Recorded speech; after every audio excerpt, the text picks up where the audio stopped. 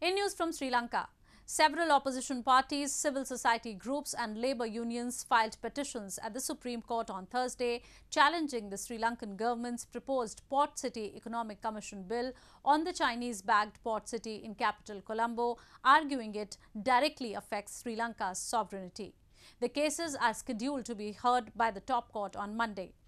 The bill provides legal framework for setting up of special economic zone within the Colombo port city and proposes the establishment of a commission empowered to grant registrations, licenses, authorizations and other approvals to carry on businesses and other activities in the special economic zone.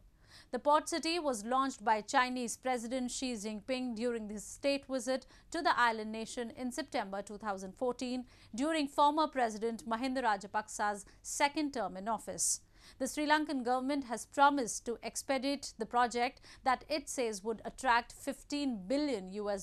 in investments and emerge as leading business, retail, residential and tourist destination in South Asia.